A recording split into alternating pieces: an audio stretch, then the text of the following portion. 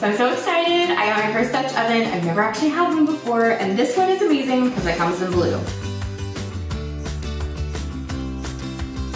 Here it is, the whole thing. Ooh, look how pretty that is. That color is gorgeous. Love it. Who's ready to cook? Since we live in Oklahoma, I decided that I'm gonna make my first dish ever in here. I'm gonna make Pioneer Woman's, because she's from Oklahoma, her braised ribs. So I've got everything sort of prepared, I think, and we're gonna get started. So as soon as this heats up, I'm gonna cook my little pancetta in there over medium heat, let it crisp up, and then we'll see where we go. So let's see how hot we are. I think we can go ahead and put it in and then let it cook. So I think one of the things that I love about this already is that I can use metal silverware on this and it won't hurt it at all. That's what they say. So I'm gonna use my metal spoon and kind of turn things around. And then the other thing that I've always wanted, because I wanted a Dutch oven, was I wanted a pot that would go from the stove straight to the oven. So I'm really excited because I'm gonna do all of this and then I'm gonna stick it in the oven for 2 hours and then I'm gonna have delicious ribs when I get all done. So we're gonna let this cook and let it get all crispy. Okay, so now we're gonna take all of this little crispy pieces out. You can see the great thing about all of this is it's non-stick, so it's all coming out really easily. It didn't stick at all, and I didn't put anything in the pan before I put this in there. So I'm gonna go ahead and take this out. So now I have bought bone-in short ribs, and I have salt and peppered them and dredged them with flour, and now we are searing them. And this is cooking really evenly. I've already done a few over there. It's sizzling nice and well. It did not take too long to heat up either, which is really great when you're trying to cook for a family.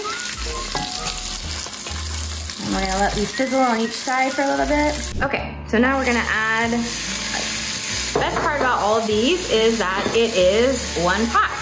So I didn't even clean this out. I'm just dumping from what I already had. Cook this for a couple minutes, these onions and carrots.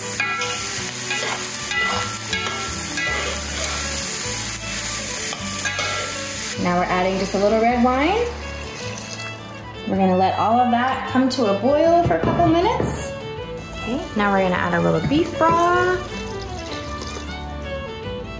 A little more salt. Some pepper.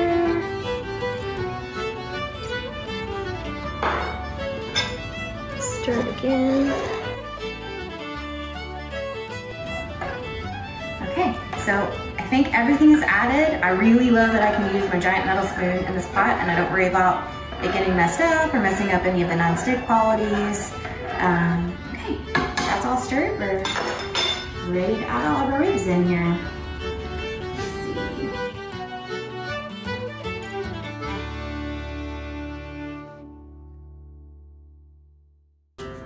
So as you can see, it fits a whole 8 of these, which is, that's a lot, and some of these are really big.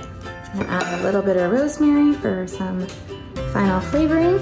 And now, the best part is, everything that's already in the pot just goes straight into the oven to cook for another couple hours.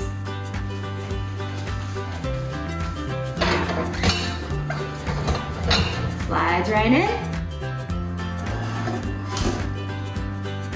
So I'm super excited about eating these ribs. They look delicious, and I can tell that they all got cooked evenly while they were in the oven. They all look like they're falling off the bone, which is exactly what they're supposed to do. So I did all of that, but I didn't really do that because the oven did that. So super grateful for this and can't wait to make more dishes.